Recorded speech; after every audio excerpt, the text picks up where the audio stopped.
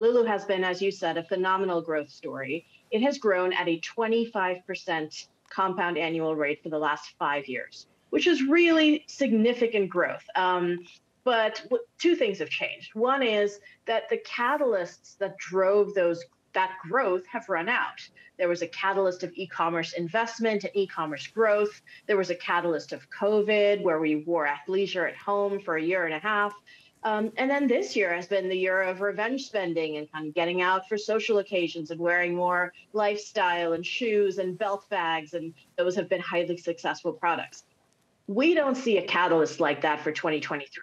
And on an $8 billion business, it's not going to maintain that clip. So we have it slowing down materially to kind of slightly below mid-teens growth for this year.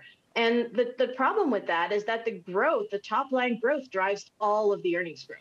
So a deceleration there is going to drive a deceleration in the earnings profile as well, which we think we'll have from about 33% last year to more like mid-teens this year.